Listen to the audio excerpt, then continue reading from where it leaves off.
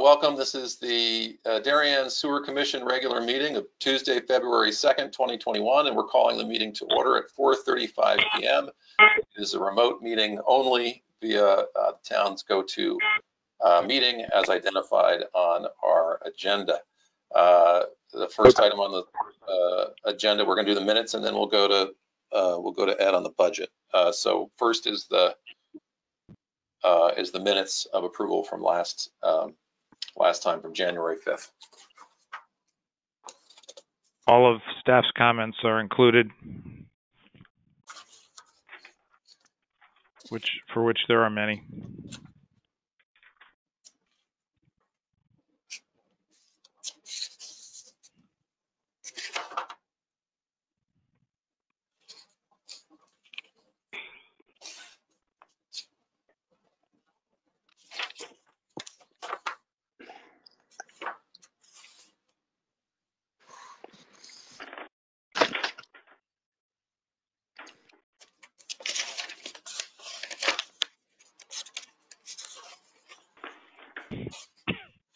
All right, commissioners, any comments, edits, or questions on the minutes?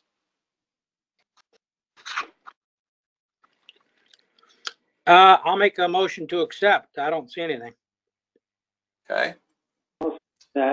Move to approve the minutes by Bob, seconded by Peter. Any further discussion? Hearing none. Bob, yay or nay? Yay. Peter, yay or nay?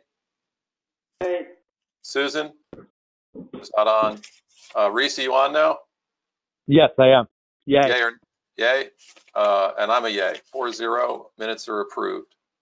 Caller 5, by the way, is Reese. If you want to rename him, Darren. Thank you. Did I have a cooler name? What do you want us to call you? Hey, it's optional. We'll have a committee vote. Reese is pretty cool. Mr. Chairman, yes, sir. Staff asked that we jump to 7C and work our way backwards on number 7. Yes, sir. Sewer superintendent has another engagement, another commitment. Sir. So, thank you very much. Chairman's going to take the agenda out of order for scheduling constraints, and here item 7C under superintendent's report first. All right, Craig, thank you for entertaining, and I apologize for late notice. I did send you a copy of the budget.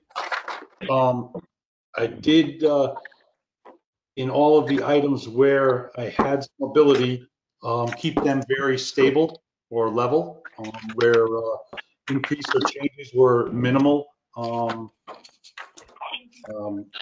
think the big one, or the big two that we should talk about are one, the payments to the City of Stamford Sewer Treatment Service account, and kind of give you a very quick oversight of how I came up with that figure.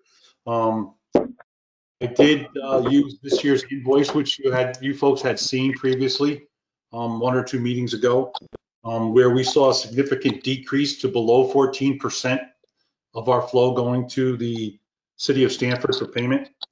I also did a thorough analysis of the WPCA fiscal 2021 budget and where I thought they had over budgeted as they had previous years. And I did some little investigative work with them. I was speaking to Bill Brink on what his anticipated costs were in those items and saw no significant changes. So I was able to put in a number that I felt pretty comfortable with at $2.82 million for a full fiscal year. Over last year's, I think it was closer to 3.3. So we're going to see hopefully a significant reduction in that area based on, just straight line numbers. Mother Nature will, of course, have an opinion on how this goes, but I did try to not take any wild guesses. I did try to stay steady on this, but kept it under $3 million. Do you guys have any questions on that?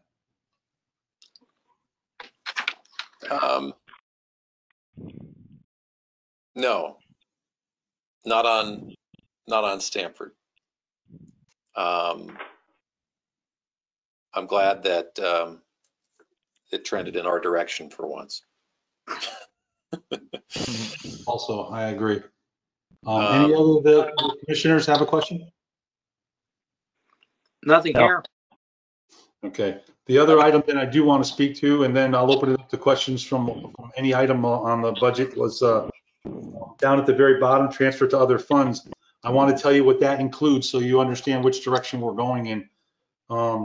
It includes the new bonding fees and 8 miles of pipe cleaning at $125,000. Which row is that under? That is the very, very bottom. Under general overhead and miscellaneous expenses, the very last item. Yeah. Transfer to other funds. With the red highlight on the outside. Okay, Yeah. there we go. Got it. Transfer to other funds. Okay, got it. Or from other funds.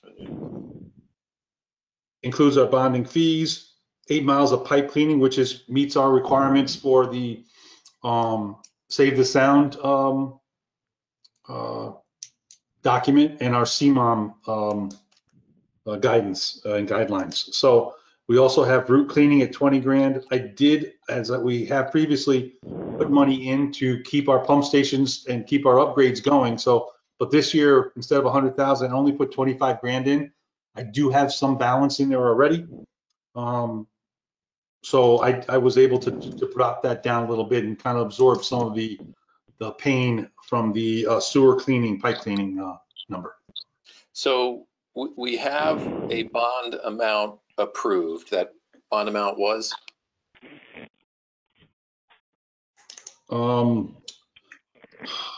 Crap. 1 point something.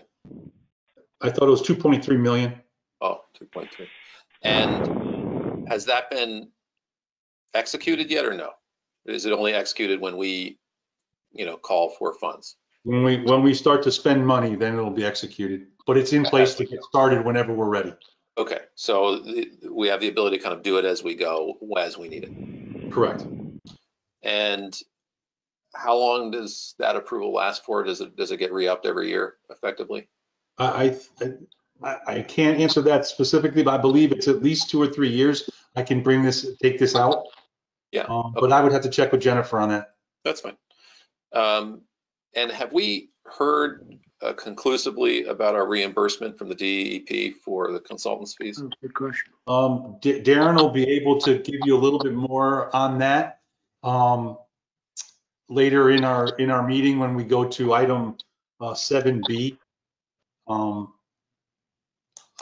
I&I portion of it. We met with Arcadis today to go over our next steps, to go over our funding, to go over our agreements with the DEP when the funding does come available. But we'll be able to hit on that topic a little bit more for you, Craig, later in the meeting. Relative to the budget either this month or next month, we're spending money that at some point we imagine we will get a 55-cent reimbursement for. That is correct.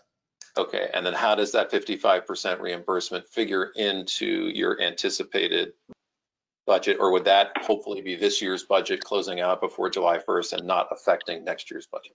That reimbursement is going to take care of a portion of the bonding that we took out, because I bonded that money in there for the study. They tell me I need to use it for that and that only. So if we do get reimbursed, that money comes off the bonding end of it, where we don't need to bond for that portion. Okay. So it's not really in our cash flow budget because it's under. No, and I think that's a good thing, to be honest with you. Okay. If we don't get it or we only get a portion of it, though we're anticipating principal and interest payments on the whole thing, that's the only time that would come down. We reduce the principal and interest payments if we do get money back. And we're still a ways away from really understanding the scope of capital dollars that need to be spent over time on whatever our bond might need to turn into in the future. That's correct. The anticipated bond was based on a lot of conversations with Arcadis and some assumptions on what we think we need to do as far as restoration. In the next 2 or 3 years, basically. Yeah. But hopefully by the end of this year, we should have something to move forward with. The follow For more long-term capital planning. Yes. On the revenue side, I know I have some curiosity at how the pandemic will affect water use. Are more people at home versus at businesses? Are less people at businesses and at home? And what will the water use be from November to March this year versus November to March all previous years? And how will that swing on the revenue side? But I guess we won't know that until May or June. I did a quick snapshot of that for last year. I think right around the time we were doing the analysis on our rate. And what I was able to see is in the residential areas, we saw a slight uptick to somewhere around 4 or 5% use of water, while in the downtown area, pump stations like Stony Brook saw a reduction of normal use. So I'd say it was almost a wash, but there was a slight increase in the water usage. I think we're probably going to see a little bit again this year. All right, so this is the expense side. When do you usually get the revenue side estimates from Computil? Not until, I guess, June, right? I mean, right before we. Yeah, just before I give you the rate comparison. Yeah. I get the water usage. Okay. But tracking towards a 2.9 increase on expenses at the moment, that's your budget request. Yes, and you see the majority of that is in the sewer treatment area. Yes. And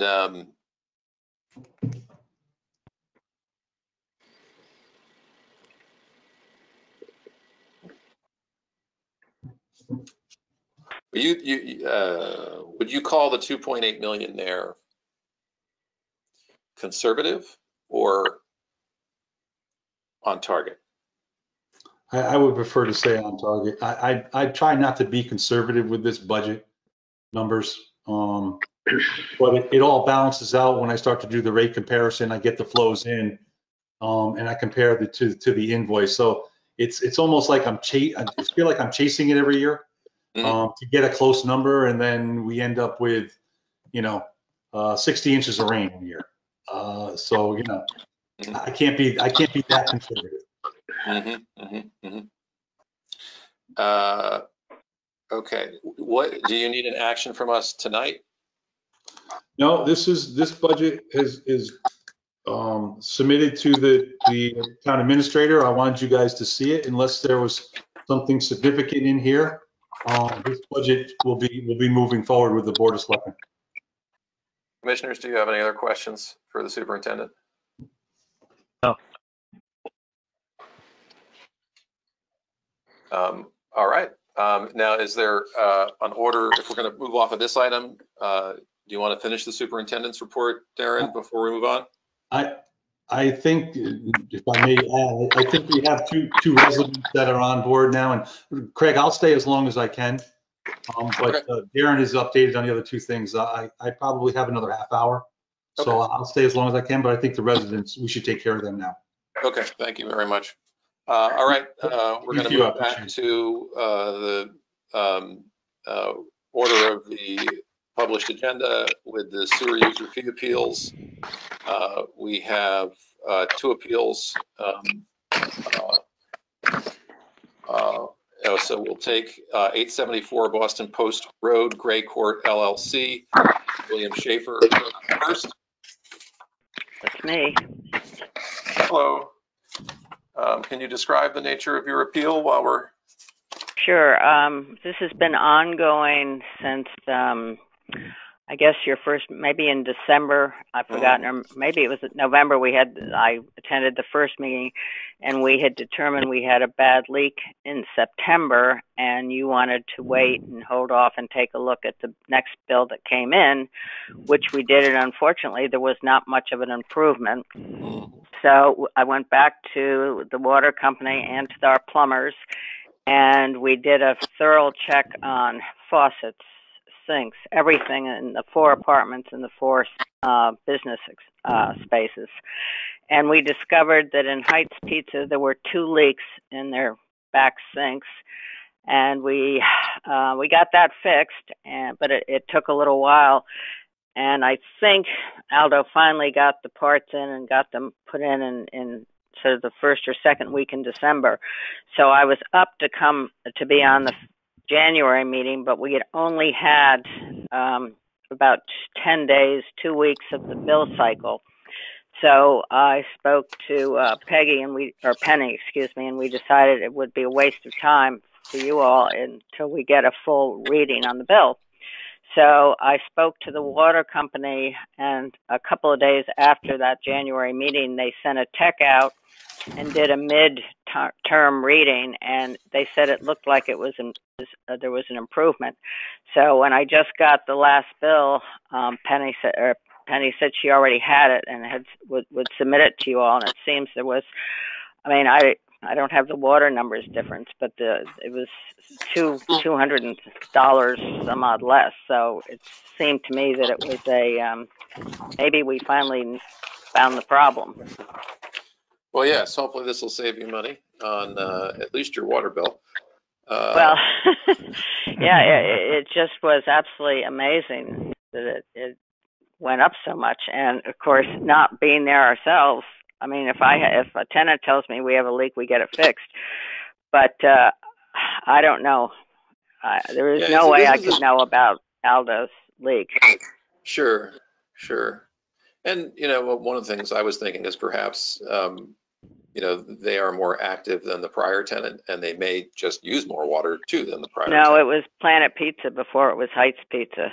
Yeah, understood. Yeah. I feel like Heights does more business, but maybe I don't know. Yeah, I think they do too. But basically, all our tenants have been the same tenants for years. I mean, there was no big changeover in the type of tenants we had. So the difficulty on this one for me, at least, is your 18-19 water bills were very consistent in a lower range. Between 40 and 100. There was 102 100 cubic feet early in that cycle. July 18, I guess that would have been. But the 19-20 bills were a little bit all over the place. Yeah, I know, and I should have caught. I mean, I didn't know what to look for, and actually, in a way, I'm sort of surprised. In our residence in Rowayton, when we have something like that, I usually get a notice from the water company saying, "You better look into it. Your usage has gone up." Yeah, I got nothing from Aguarian. Their computers tend to look for anomalies as they happen. But I'm looking at your 19-20 water use, and August 19 was 106. December 19 was 138. Then by March, without you doing anything, March was 65. April was 62, which is both of those are kind of historic, consistent numbers. But then, boom, back up in June, you're 117.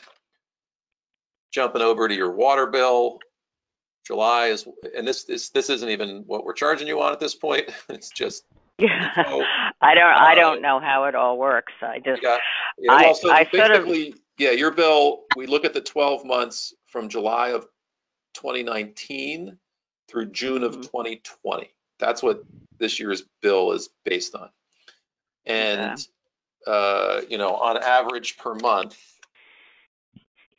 it was 9,900 cubic feet of water. And, that's a little bit more than the year before. The year before was about 60. So, that's a substantial increase, which is why you saw the substantial increase in your bill. Mm-hmm. And then we look at, use just recently to just try to track, is there a leak? Are you fixing the leak? Is there not a leak? It's really hard for me to see, okay, water use is consistently high. A leak is identified, a leak is fixed, water use comes down. Because we've got, you know, the 65 and 62 from March, which were significantly down from the December and January. Yes, Bob.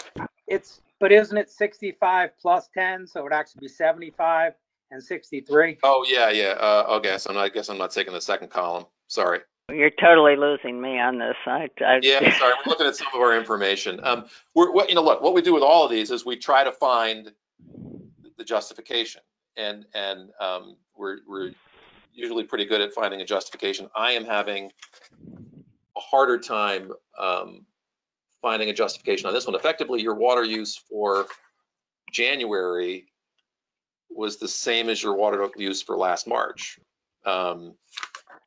Well, that's with all the leaks being fixed. Yeah. We got there was a major leak in September, which I thought would resolve the problem, and then with the leaks, those weren't fixed until December. So the January bill should be, thank God it was, back down to more in keeping with what it was. And the other problem is, you know, unfortunately, that water was going down the drain. It was going into the sewers. You know, it was ending up in Stamford, and we have to pay for it. And when it gets to Stamford, so you know, sometimes leaks happen, and they're not necessarily, you know, they might be outside, or it might be a hose or something like that. That's a different situation. So I don't know, Bob, did you see any consistency in these numbers that No, basically, I mean, it sounds trite, but they're consistently inconsistent. Yeah. Because they're up and down and fluctuating.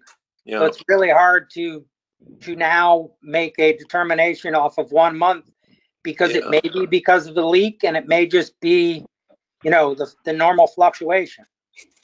Well, we do have a sprinkler system that's on in the summer there. I don't know if that affects anything from your point of view. Yeah, it would, because every drop of water you use. Right. Is this one sub-metered? Do you know, Darren? I do not know. Okay. Do you happen to know if you have a meter on your irrigation system that the sewer department reads? I don't believe it does. I don't think so. I think we have the 1 meter, and the one store, the hairdresser in our building, has his own meter. So interestingly enough, that sort of thing would explain why, for instance, June is 117, July is 135. You know, you have greater water usage this past summer, right? And that could be related to your irrigation system if you're doing a lot of outdoor watering, right? Because we just get the water bill. We don't know how much is for making well, the irrigation system is set on, I don't know. It's been set on the same schedule for the last, you know, for as long as we've had it now. And then, of course, when there's a water drought emergency, we don't use it at all. Yeah, and I sure. know we've had a couple of those, but I couldn't tell you specifically when. Have you ever, and I don't know if it's feasible given the makeup of the building, have you ever considered sub-metering your tenants? I don't know if that would work. This building was an old hotel. It was built in the 1920s. It'd be hard to unwind that, I'm sure. I get it. I mean, it's a very old building. So let me look at a couple of things here.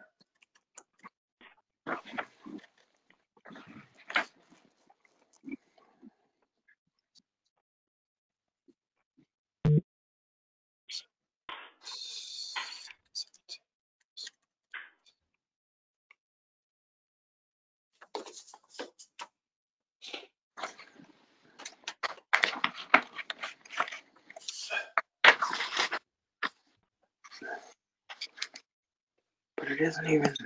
They're not. One thing you may consider in the future, if is sub-metering at least that irrigation. If it's one line going out the building for the irrigation system, I could talk to our irrigation people. Yeah. Do I talk to them or do I talk to the water company? It's not the water company, so it would just be a plumber that would put a sub-meter on the irrigation line. I'm willing to do anything that you all, would like us to do. Well, it's for you to save money, right? So we offer this to our commercial accounts. If they are doing a lot of outdoor water use, we will come out and read a meter that will subtract that outdoor water use from your sewer bill. So I understand now. Okay, I understand. That's something for you to consider. That would definitely be a positive for us. Yeah, exactly. That would save you money over time, so you don't have to pay a sewer bill on your irrigation water. Right. That's terrific. Other commissioners have any ideas on this one? I mean, the only one that I could see would be something along the lines of maybe taking well, it's the summer, but that isn't even the high one, so it's not even like taking those out. I'm sorry, I'm looking and thinking at the same time. I got you. I was too. I can't see it. I mean, I'm sure there's some sprinkler water in there. I mean, I could see taking off 40 for the year just for sprinkler, just for that, but that's as much as I could go, which isn't a whole lot, but it's something. And well, I mean, I do appreciate the cooperation and proactive nature of the owner having plumbers search twice for leaks. Yeah.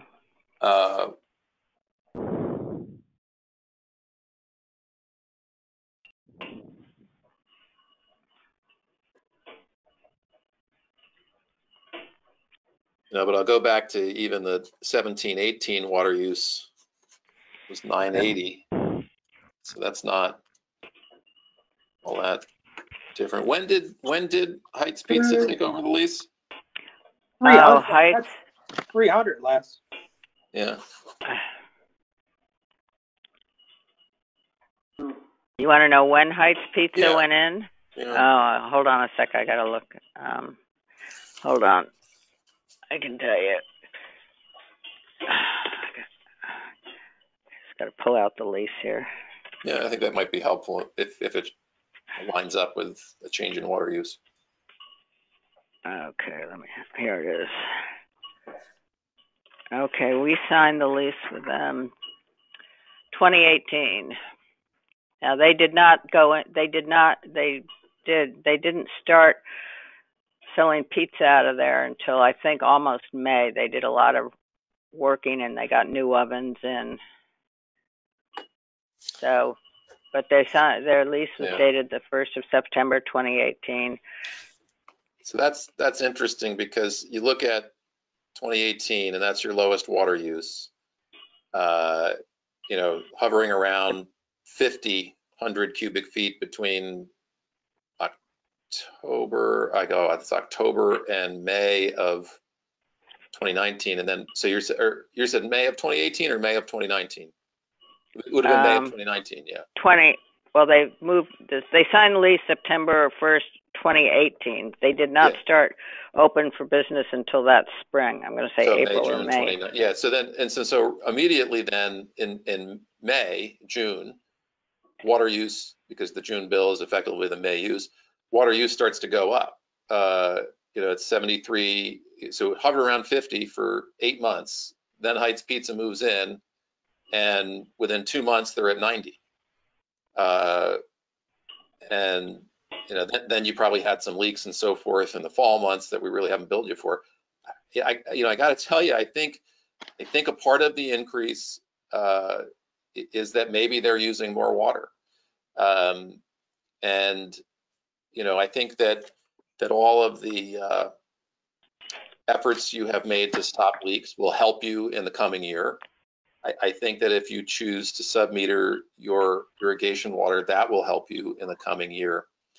But it's very difficult for us, based on the information that we're looking at, which is substantial. We've got a lot of data to say it's definitely the leak or it's definitely the irrigation, because honestly, I think most of it is probably just them using more water, making more pizzas, doing more cleaning. Really think, I mean, Planet, I know Heights Pizza is good pizza, I guess, but I really wouldn't have thought that they were doing that much more business in Planet Pizza and usage, but maybe. I mean, I have Based on Planet the water Pizza user was records, they move in and the water use almost doubles. You know, it goes from 50s for 8 months up to 90s. I stopped in there I stopped in there for dinner the other night, Craig, and there were eight people waiting to pick up. 8 people waiting to drive and pick up orders. Yeah, my impression is definitely, just as a townsperson that orders pizza from time to time, my impression is they do a bang up business, and I wouldn't be surprised if they're using more water. Okay. Yeah, it's very possible. So can I get a motion, folks, based on our discussion? This much more water? Well, again, maybe there would, maybe. Well, again, maybe a piece of it is the leak. Maybe a piece of it's the irrigation. It's just, I don't know. Let's look at like June, July, August. In that last column, November to March is way up. Yes. So were they building then, or are they selling? I'm sorry, I didn't hear the question. Was that for me? Yeah. What was the question? Little, Peter, I don't know if you can talk into your mic. Yeah, okay, sorry. If you look in the bill year 2019, FY 19/20, look in the middle square. Yep. What accounts for that there? Were they selling pizzas then, or were they refurbishing? Yeah. No, they started selling pizzas in spring, April, May of 2019. Yeah, so they were occupying through the winter of what you see there, 19 over 20, with all those really big numbers, Peter. That could be the leak, but then why would it go down to 65 in March without any intervention, and 62 in April? I mean, were they renovating during that period? No, they were already open for 6 months at that point. Right. So the November through February, there are 4 months there where they're over 100, right? Yep. But even the prior 4 months were 92, 106, 98, 98. Yeah. Hey, Craig, isn't that February to March when we first started our COVID lockdown areas? Wasn't that the time it started to hit? That would have been, March 20. Yeah, it was March of 2020. But then numbers go down. That's December, January, February or December and January that are the real high ones. I mean, November and February are 100, which is, close to 98 and 106. It's all right in the same range. So, well, it could have been. So when the pandemic hit, here's a question. Did the other users in the building go home? The hairdresser and the nail salon and the florist were closed for 2 or 3 months. There you go. All the 4 apartments were there. Yep. Heights Pizza went full court press, and the other tenants, as soon as they were allowed to reopen, the nail palace and everything, which I believe was June. The water use went back up, and the irrigation. I like to help appellants. I know your bill is high. It's very interesting, and it's a good point that Ed made. As soon as the pandemic started, the water use went way down, which would imply that all of those other users of the building weren't using water, but Heights Pizza still was. But then as they came back, the 4 apartments upstairs were too. Yeah, they were. Yeah, but as the other tenants, the hair salon and the florist came back, and The hair salon is on their own meter, so it would only be the florist and the nail salon. Florist and the nail salon, yeah. Comes back up 117, 135. Maybe that's irrigation. Anyway, I think we've talked about it enough. Do any of the commissioners have any other questions, or would anybody like to make a motion? I make a motion that we're unable to grant the appeal due to lack of evidence. I can't find it. I just can't. Yep. And I'm pretty good at, you and I are pretty good at finding them, Craig. So, but just can't see it. I don't have a second on the motion. I'll second that. Second it. Okay, so there's a motion on the floor by Bob Hill, seconded by Peter Van Winkle to deny the appeal because the evidence does not support the appeal being granted. Any further discussion on the motion? Hearing none, I'll ask for a roll call vote. Bob, yay or nay? Yeah, I'll agree with the motion I made. Good. Well, so you don't have to. Peter, yay or nay? Yay. Reese, yay or nay? Yay. And I'm a yay as well. I apologize, but the appeal is denied 4-0. Okay, so what's the next step? I paid him more than half of it, I think. I gave you a check in the beginning, and I sent in another $2,000. Will you issue me a new bill, or do I just subtract that and send the rest in? What do I do? We can have the assessor send you a bill for the balance. We'll send a new bill. Yep. All righty. Well, thank you for your time. Thank you. Sorry about that. Have a good night. All righty. 3B, which is 26 Hale Lane, GB Cagnanelli. This is Anna C. Can you hear us? Hello. Are we unmuted? No, I hear you just fine, Anna. Yes, we do. Can you hear us? Yes, I can hear you. Okay. You are breaking up though. You're off and on. Commissioner, thank you. Okay. We are off and on, or is it the one I have? It's not consistent. We're only getting about half of your words.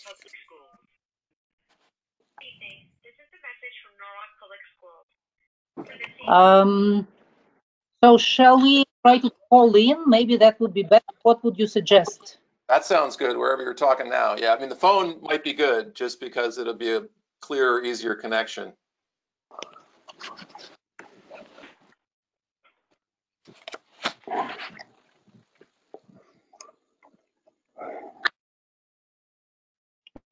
Very easy the connection. So shall we? Okay. I will dial that. Well, that said, maybe we can jump in here, Bob. This one looks pretty darn clear to me. Yeah, it does to me too. Would you make a motion to the minimum? I would make a motion to the minimum. I don't remember what it is off the top of my head though. What is the minimum, Darren? It's I don't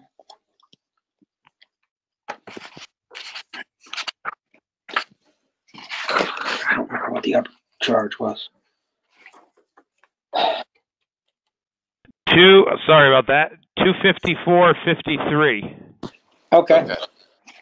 So Bob has made a motion to grant the appeal and charge the owner the minimum sewer user fee charge of $254.53. Do I have a second on the motion?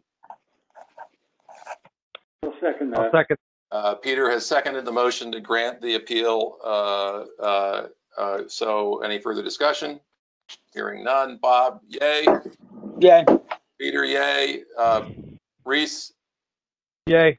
Yay. Craig, yay. So the appeal is granted 4-0. The new bill will go out for $254.53. Hopefully you heard some of that And if not, I'm sure staff will get in touch with you and let you know. Let me see if I can, am I allowed to chat on this thing? Let's see if this works. Did I hear it? Can't tell.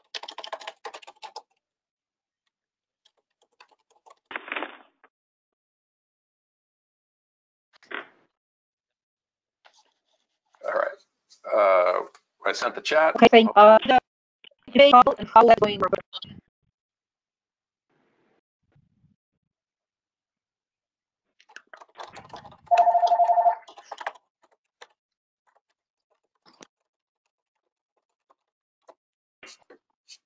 Maybe, there you go. Very good, Craig. Thank you. Okay. All right, I think they got it. All right, moving on with the agenda. Or is there something else you want to talk about, Ed, while you have a couple of minutes, or should we just go in order? Why don't we just go in order? See, I'm skating on some free time right now, but let's just move ahead. Okay, I'm going to recuse myself from the next item. Our Vice Chair, Mr. Hill, needs to take the gavel for any discussion or update on 88 Nearwater Lane. I'll mute myself. So this would be the drawing that we got, correct? 88 that is Nearwater correct. Lane? That is correct. Are you referring to the one that you got today by email? No, I'm referring to the one that I got in the packet. Okay. Then I have a little bit of an explanation for you. You also have an email drawing. The one you got in your package, staff made a number of comments, revisions, suggested improvements, technical standards that would match the town standards. And we received those plans today with 99.9% of our recommendations made. So you have a new set of plans that you just got today. Obviously, I know you haven't had a chance to review them, but you do have them in your inbox, and we're working through the technical aspects. Just a brief review this afternoon looks like they're almost there with the technical stuff and the plans. I think the harder part is for the Sewer Commission to decide how this is going to go, if it's going to be a developer's agreement, if it's going to be a town project, or if we're going to treat it like a lateral and somehow make them inspect the sewer to give a full-time inspection to make sure that we're satisfied it was built correctly. It's not a big project, and we probably don't have to do a whole bunch more on the technical side. It's not going to be, a multi-million-dollar project where we would be in a situation where there's multiple bidders and big front-end documents as we would on one of our bigger projects. I would at least envision that these developers would probably like to handle this themselves, go out and get a contractor, and I don't see a problem with that as long as we had something in place to make sure that it was inspected and signed off by a professional engineer and give us reasonable assurances that the project was built in accordance with town standards. Okay. The question I have is, how many possible houses are there? You know that? Well, I can tell you what I know. The project started out for 88 Nearwater Lane, right? Yeah. And that's the house on the end on the river, because they're in the process of raising a house and putting a new house there. And the house that's there now, or I don't know if it's been demolished or not, but it was on septic. There never was a sewer. Obviously, they don't have access. They need to get to Nearwater Lane to have access, and that was always contemplated. Then the property next door by the Tweedies, it's a much bigger parcel, and I understand that the Tweedies and the Kehoes have had conversations, and they are cooperating. I don't know who's paying for what, but the plan that you have before you has 3 connections for the Tweedies and 1 for the Kehoes, which is 88 Nearwater. So if you just look at the property itself on the Tweedy end, it seems to be much, much bigger and would allow a much more robust development than just 3 laterals. But there's also, it looks like on the town map, a lot of coastal wetlands, so it doesn't seem like they're getting too aggressive. They're looking for 3, to answer your question, a total of 4 laterals. And everybody else has access on Nearwater Lane. So the other properties that abut this access way, I would imagine are already connected, and even if they weren't, would not be interested in paying to extend a sewer when they already have a sewer in front of their property. Okay. And is this is sized such that it can handle 4 residences? Yes. One of the, well, first of all, a 2-inch line will handle in a low pressure sewer system, which is what's proposed. Yep. E1. Yeah, the E1s, that'll handle, I think 1.5 inches is up to 9 houses. So the 2 inches, way more than enough to handle 4 houses. And one of the recommendations we made to the design engineer was there's a high point in the middle of the road. Why not install a gravity sewer? So you don't have this big long pressure line all the way to Nearwater Lane. You can put gravity in, and it limits the amount of pressure sewer that you have, which is an 8-inch pipe is easier to clean, easier to inspect, easier to look in and know if something's wrong. So we can cut the pressure part of it in half, which is you'll see that in your email copy. Yeah, I was gonna say it's 2-inch all the way to the street here, all the way to Nearwater. Yes, it'll be gravity of the last half. Okay. So what's you said 99 point whatever? What's the other whatever? Yeah. So you still have concern? Little things. No real concern. A little bit more detail on the connections.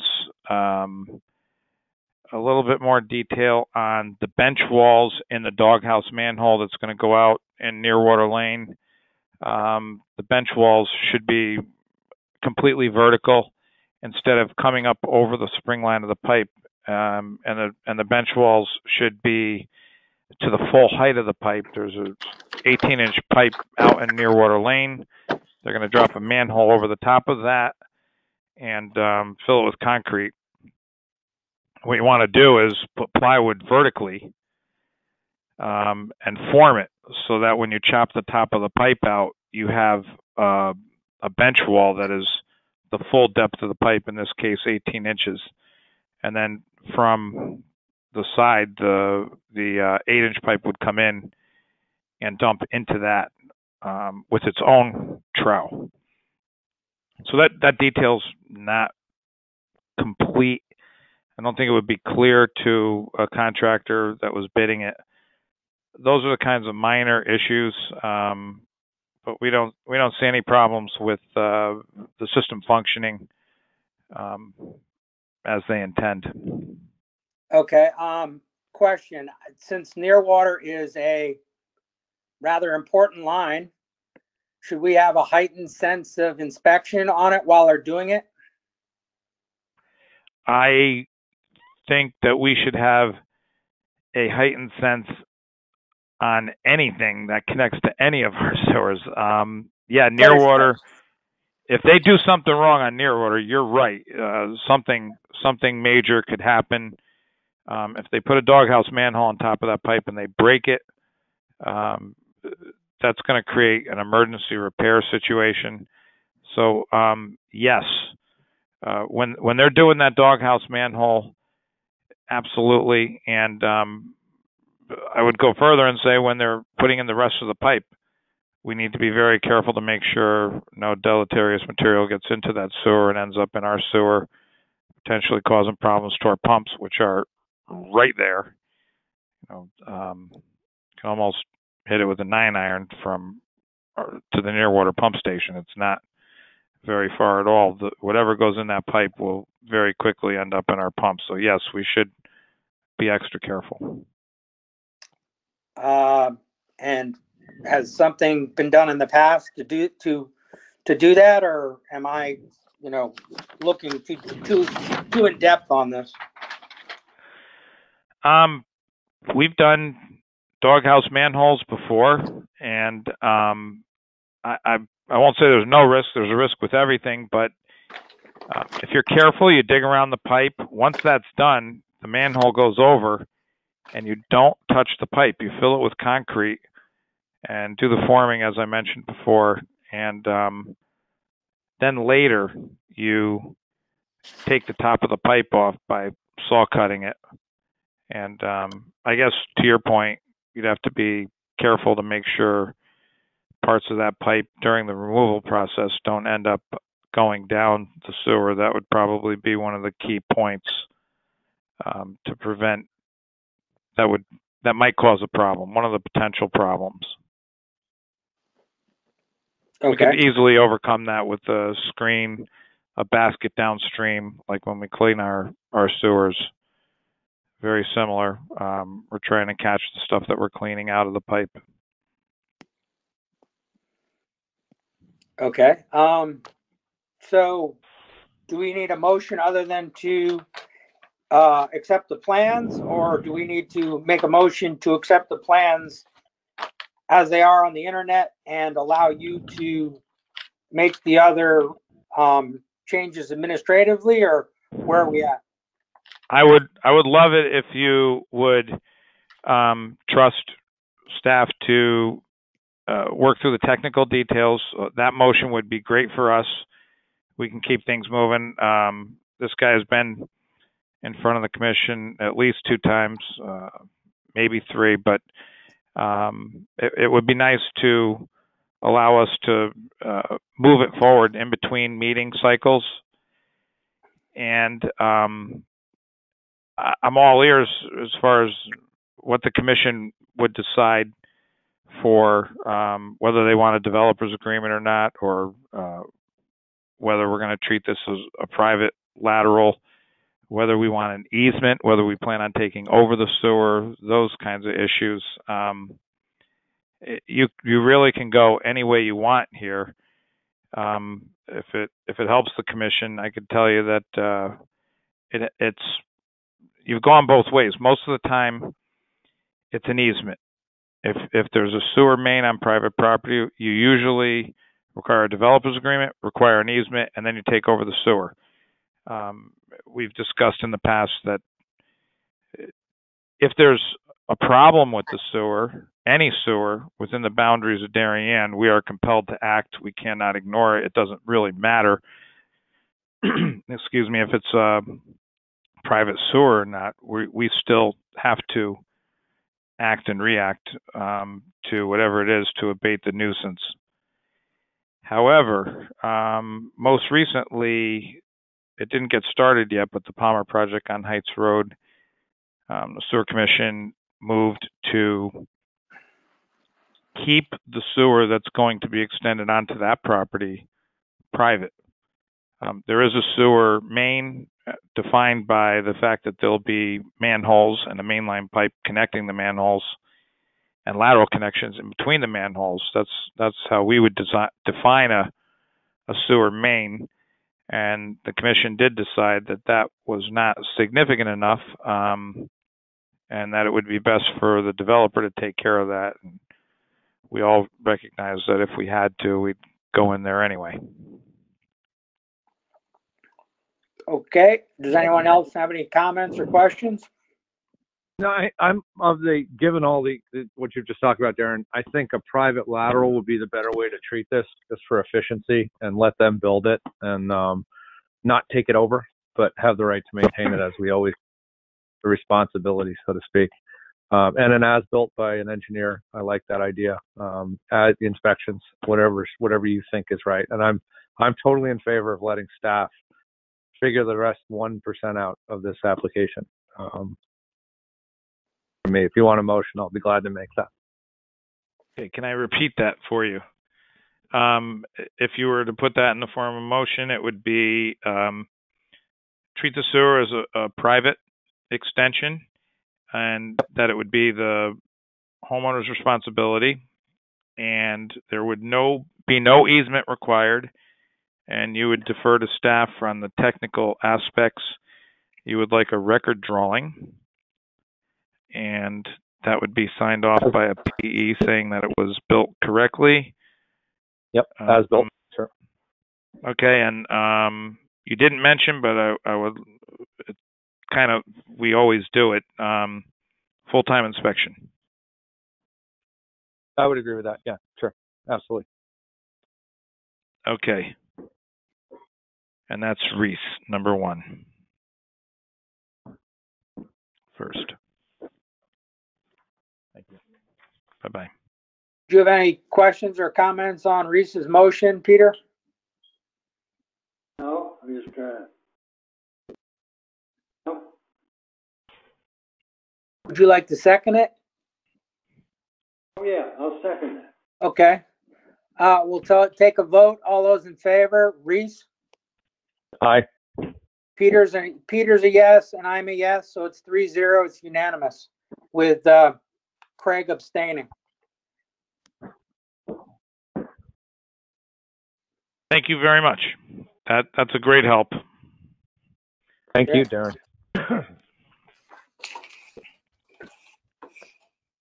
I guess I got the gavel back now. Yes. All right, we'll move on with the agenda. Item number 5, sewer connection fees, approval of code revision, and scheduling of public hearing. Is the latest draft in here, or are we still waiting? Commission may recall that we presented you kind of late in the day an approved version of the proposed sewer connection fee code of ordinance. And when we got it from our attorney, we immediately sent it to you, but the hour was late and the meeting was imminent, and there wasn't time to review it, and the commission agreed that there was no sense in rushing this. The dates that you set for yourself, the goals that you set for yourself was originally January, we would review it, and then February we would hold a public hearing, which is why this agenda says potential public hearing, but that didn't happen because we didn't get it until late, and the commission was not disturbed by that at all. It was not urgent. So the copy you have, I don't have anything new for you. We don't have anything new for you. Hopefully you've had a chance to review it. If you have any comments or questions, we can get our attorney to answer the questions. And if you're ready to schedule a public hearing, we can start that process if you like. Darren, one of the questions from before that Craig brought up was the concept that if a developer says, well, I've paid that fee, now you figure it out, give me what I need. Is there anything in there that excludes that concept, or do we need it? I think, if I understand your question correctly, that Craig addressed that very clearly, that it would be the difference between what was already paid. It's a little bit of a different question, right? So for Kensett, they did their analysis of the downstream connection. They figured out that the pump station and the force main were not big enough to handle the proposed development. So they paid for the enhancements to and the design of the changes to the pump station and the force main. And that was money that the developer paid. If a developer is paying a large connection fee, right? Let's say Kensett at the time, because of our connection fees, would have had to pay a $200,000 connection fee. I don't know what the numbers work out to be, just using that. Would that incentivize them to turn around and say, whoa, we just gave you this 200 grand, you go fix your system. Why do we have to do it? Well, I think in that case, I'll go back to your original explanation. You said it pretty clearly, and I think the lawyers captured it yeah, so that's the question. In the document. What does it say? So I'm looking at the document now. So I don't have it in front of me, but it was very clear for residential. So let's say there's 100 units there, and what's the price for a residential unit? I think you guys had a cutoff at 3 bedrooms. Yeah, $1,000 each. $1,000. There's 100, so it's $100,000. And then they did 50 grand worth of work to upgrade our pump station and our system downstream.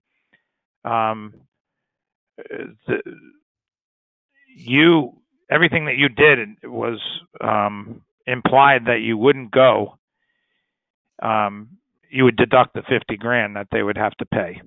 No, that's not at all. I'm sorry if I left you that impression. That was not the impression I meant to leave you with. The idea is, if there were 20 houses on that property that were being knocked down, and they built 50 houses, they're going to pay 30 connection fees, not 50 connection fees. I did not mean to say or imply that if they owe us 100 grand, but they're doing $80,000 worth of offsite improvements, then they only have to pay us 20. I don't see that in this language at all, and I don't think it's appropriate to put in here. What I was looking for, and I think what Reese is looking for, is the exact opposite. Some language that says your connection fee is your connection fee, period, end of story. You still have to make sure that the downstream system can accept your development. You're not putting it on us. Yeah, this is no guarantee that the system would meet capacity even after the fee. You know, what I'm hearing is add some language. Well, what I'm saying is, so hold on, let me just read through my document here. Give me a second, because there was something in here that was, in addition to the roof requirements of connection fees, unless the connection fee shall. So there is a sentence near the top in the first paragraph that says the connection fee shall be in addition to the permit fee and inspection fee due under section 1000-3-2. So that's not quite it, but whatever we have to pay for a normal sewer permit is the connection fee is above and beyond that. So you're adding them together. So the question is, do we need a section, a clause, a sentence that says the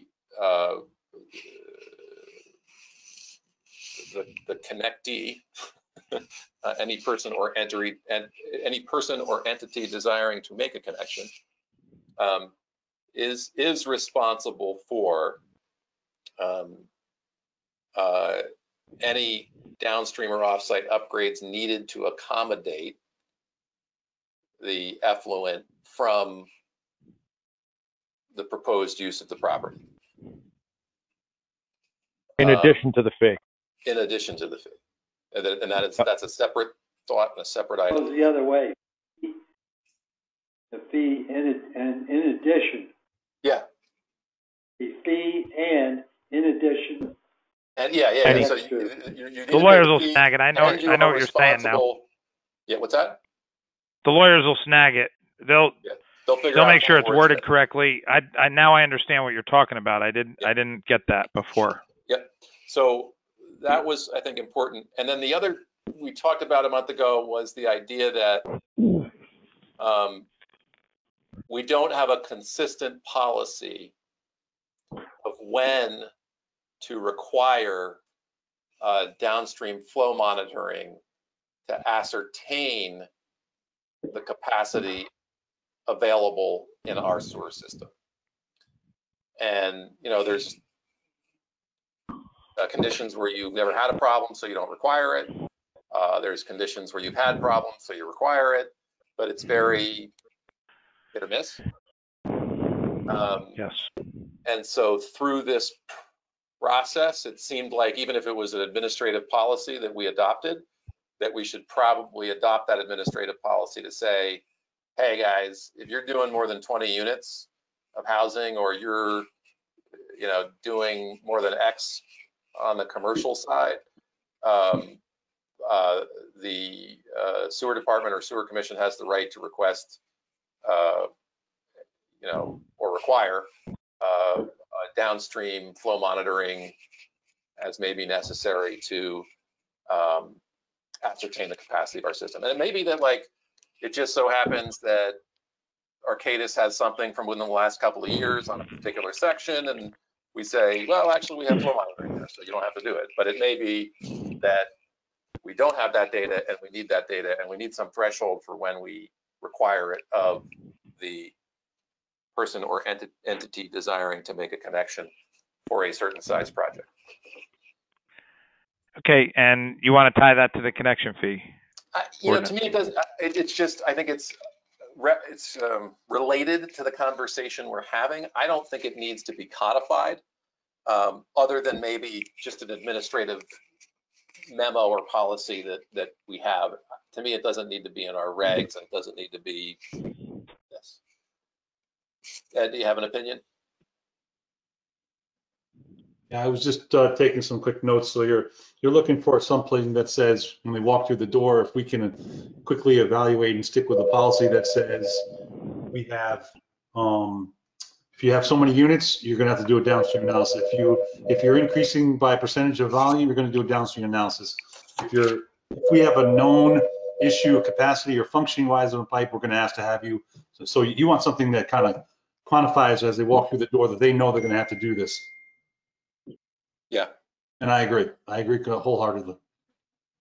Yeah, I mean, we could do it on a max gallon per day assessment, right? If it was, you know, and it could be a number like, if the development proposal generates more than 5,000 gallons per day or 10,000 gallons per day. That way we don't have the units or square footage. You know, we just have a number that, you know, that's pretty pro forma to create from the health department data.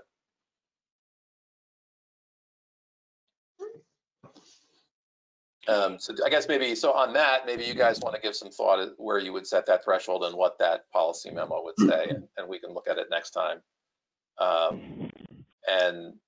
But for this, I think the only thing we wanted in the connection fee language is that, you know, the connection fee does not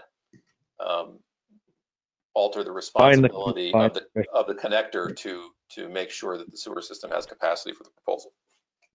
And pay for maybe, like you said, maybe Arcadis has some language, or we could check with some of the other towns that may have something also. Yeah.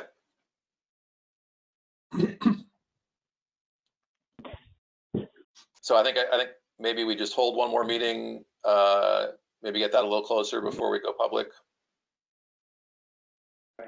Okay. Thank you. Thank you, Reese. Any other comments? No. Next item on the agenda, item number 6, payment to the Darien Land Trust. Is that all set? Craig, I'm going to have to step out and leave. I hate leaving in the middle like this, but I just want to let you guys know, thank you very much for taking us out of order today so I can at least present you the budget. Were we all set on 6? What's that? Were we all set with the DLT, the Land Trust? Yeah. You signed it. The letter's in there. I did put a copy of the check. We did ask them to do a few things like keep us updated. I did meet with Beth Harmon and kind of reviewed it with her when I gave her the check. She had a big smile on her face. Good. Looking forward to giving us a tour of it too in the springtime to let us know what they plan on doing. And the other thing we did include was the deadline action items that our lawyer put together from the lawsuit, finalizing the lawsuit and the dates that apply to what we're doing. Okay. Thank you, sir. All right. Thank you very much, gentlemen. Did we give them their money yet? Yeah. What's that? Did we give Save the Sound their check yet? That was Kate was handling that one. Okay. So my guess is probably not just yet. Okay. But I'm sure it's on its way. All right. Good. Thank you very much. Thank you. Guys, any questions? Oh, yes, Darren? I was just waving goodbye to Ed. Oh, commissioners, any questions on item number 6? No. All right, back to complete the sewer superintendent's report that we started previously. Darren? Okay, item A, I put some pictures in the packet. And, pictures are great, right? The photo on the left on page 1 of 1 is one of the pipes.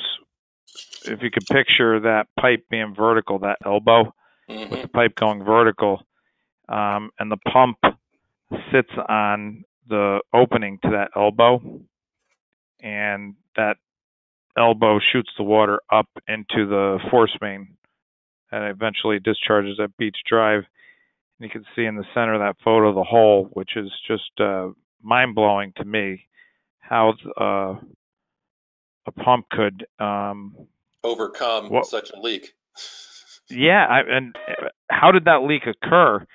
I mean, it's a really, really old pipe, and it's been in use for a long, long time. But was it scour? Who knows what it was? How did it wear out like that? But nevertheless, if you look in the photo to the right, you see the gray piece in the center there, kind of in the center of that pile. That gray piece is the replacement part for that. And the 2 big tubes that you see are the rails that the pump will slide up and down on, and various other appurtenances. They've all been installed. Power has been switched over. We're now getting power from the YMCA through a transformer, no longer from Seagate Road, where the power supply was sketchy. The generator, the new generator, which was already installed, is now operational with the new control panel, with the new meter, with the new power feed. The valve box, which is directly adjacent to the wet well, has had its internal components replaced, new plug valves and check valves, which were believed to be causing problems and were very old. Ed has replaced both pumps. So it's in good shape. It was in need of attention for a long time. We got to it. Nothing major happened. From on the face of it, it could use a new hatch. The valve chamber could use a new hatchway, and we probably will do that. But it's not in any danger of falling in right now, but it's pretty rusted, probably from the salt environment of Holly Pond. But we should have force main go before it ties into a gravity. It goes all the way down Seagate Road, then cuts through an easement and discharges over Beach Drive, and I think it's Outlook. Does Beach Drive intersect Outlook? Yeah, they're parallel. Yeah, I think it does hook around. Yeah, one of them hooks around. I don't remember which one it is. Yeah, I think it might be Outlook hooks around. It's Outlook, right where Outlook hooks around and intersects Beach. That's where this pump station force main discharges and turns to gravity. And then it ends up over near water? I'd have to look more closely. There's a lot of weird stuff going on in this area where lines crisscross. Some go to near water and other ones crisscross back and go to Brookside. So it's one of those two. Maybe it's too late to ask this question, but do we, when the pump is shut down, how is the diversion done? You mean when they were working on these things? Yeah. Okay, we bypass pumped. In one instance, we actually had sewer trucks there, and we were pumping out the wet well. And then in another one, we actually plugged up the discharge into the wet well out in the road and had a pump set up I can send you photos on that. That was pretty cool. We had a ramp set up with a big 10-inch discharge hose, and we discharged to the sewer in the post road. And that was okay for a little while. As a matter of fact, I'm going to go out on a limb here and say this pump discharges to Nearwater, because I recall when we were looking at this bypass operation, if Brookside would be able to handle the flow, because we were taking the flow away from Nearwater and sending it to Brookside. So I'm going to go with Nearwater, and that's what we did. Did we happen to take an opportunity to look at the condition of the force main while we had it shut down? No. You mean it was never shut down for very long, and whenever we could, we utilized the force main. So while they worked on one pump and one side, we isolated that and continued to use the force main. But we are pretty positive that it's a C900 Blue Brute PVC, and it was broken once and we repaired it. So it looked to be in good condition, but not very far from the pump station. Got it. Okay, so it's a newer force main anyway. It's a newer force main, yes. Okay. Any questions on the Seagate pump station? And so this was just the bad of the worst. Sorry, the worst of the two pumps that you're showing us here with this hole in it. Yeah, they were both. Everything was replaced though. Everything. Yeah, no, so as it should have been. I'm just showing you the one. That's correct. I hope the other one wasn't worse. No, that no, that hole. The other one didn't have a hole. Now, in it. Maybe I'm wrong. Just quick question: wouldn't scouring be further to the back of the elbow if that were the case? I don't know. I'm asking an engineer as just his unofficial official opinion. But I'm not in the pipe swirling around, and I don't know how that pump discharges, whether it's, most of the pressure is on that one point or whether it goes up. And you're absolutely correct when I think what you're implying is that where's the change in momentum? You have this fluid going straight. You would expect there to be the most force when you turn the mass of the fluid. I don't think that necessarily means that that's the scour point. Okay. I don't know. We don't need to spend any more time. It was just a quick question. Yeah, in short, I don't know why it broke there. It amazes me. It amazes me that it wore out like it did. Sand in the pipe?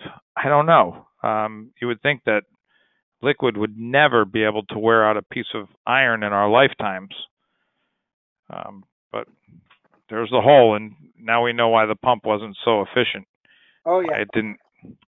Why the wet well didn't go down so fast when that pump was on. And I'm sure the power bill will hopefully reflect that. Yes, agreed. All right. That was a long project. It took a lot of time. There were a lot of issues. The YMCA, the Eversource, there was an easement through private property that we moved.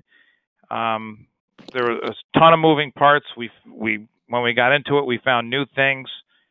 We're very, very happy that this is done. As you guys know, we replaced the pumps at Nearwater, Stony Brook, 5 Mile, and now Ed's working his way down to the smaller stations, and this one was a priority.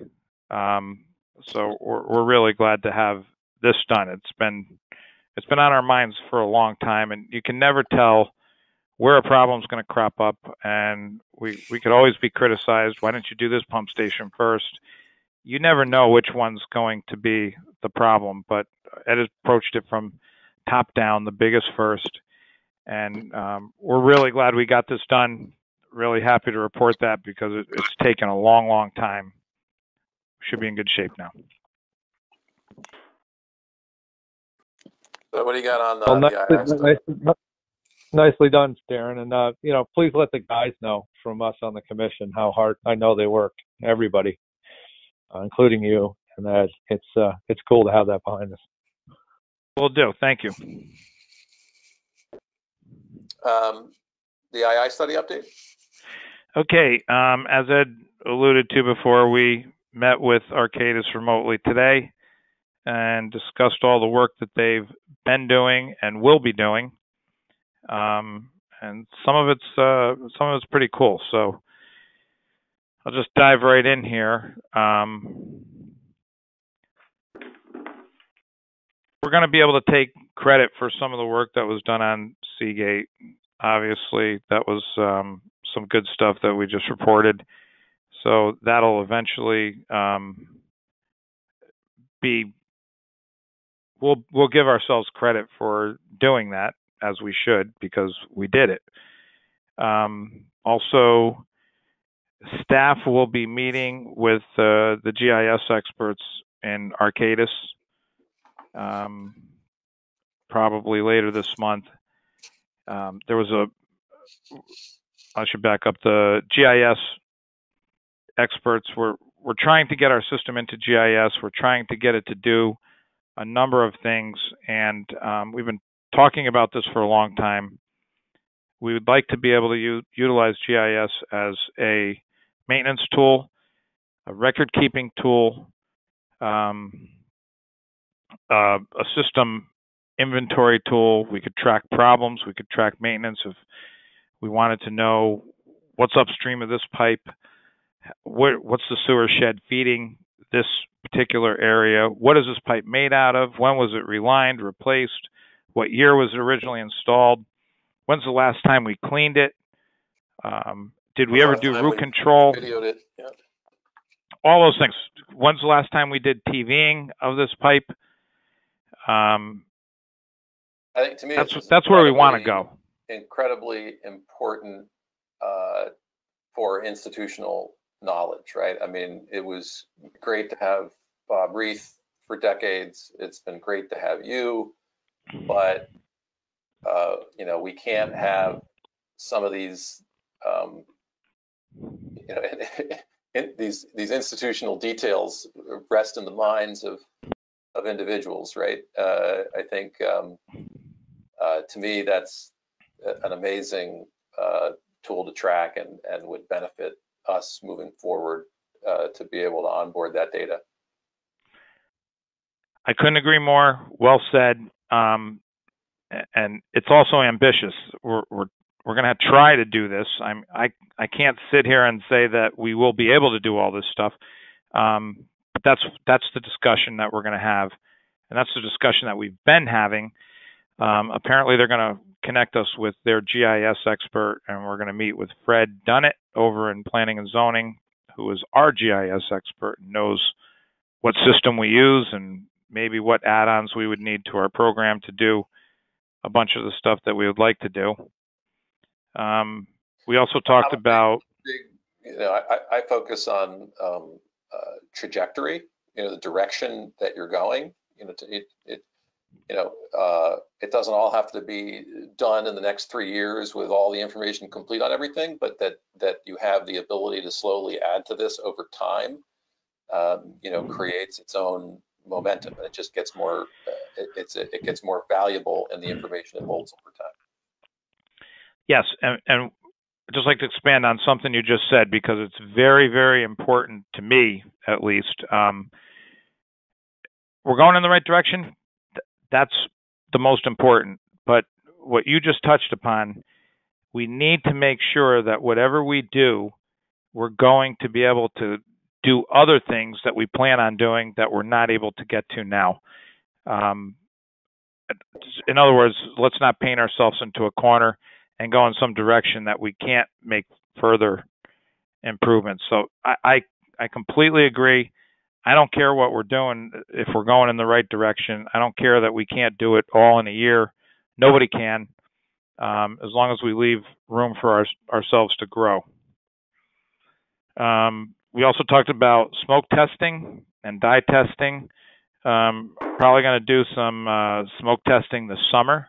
Before we do the smoke testing, we're going to have to do more of the inflow study.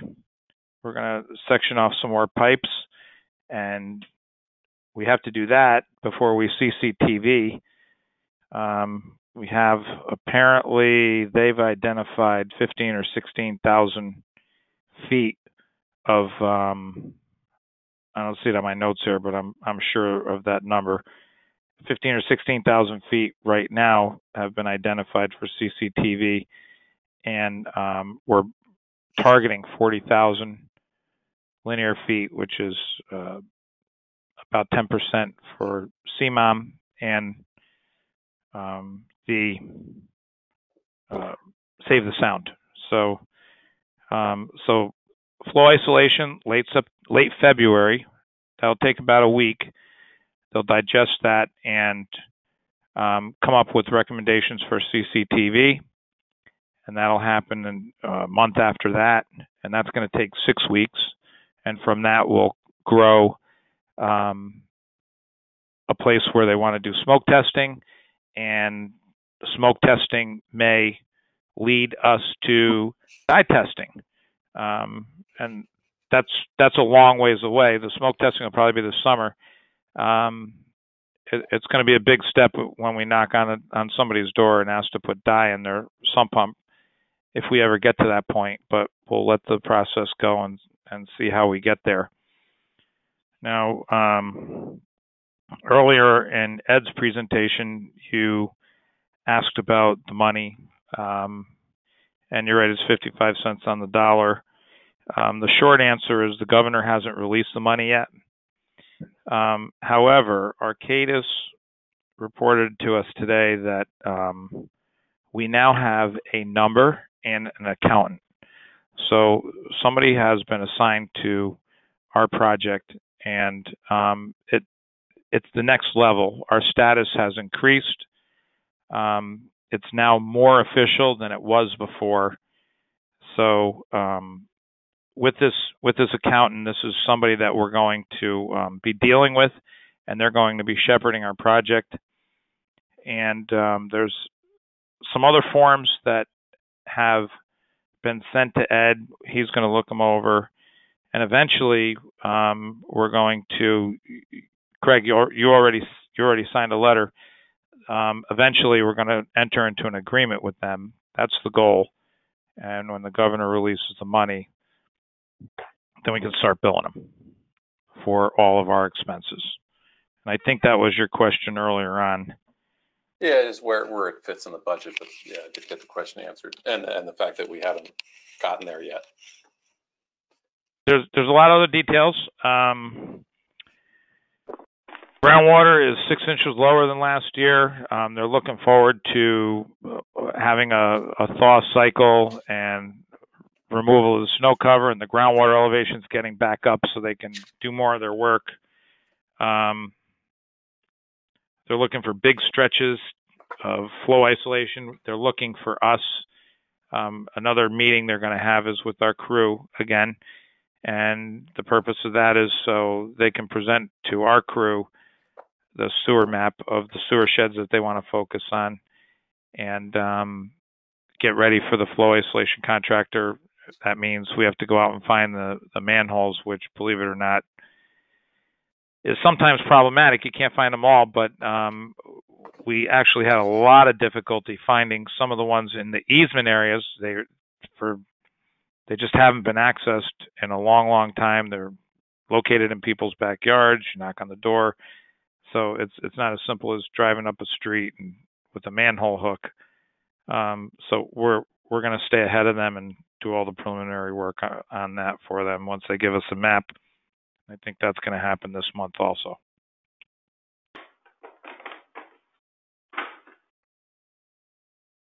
Sounds good. Any questions for Darren?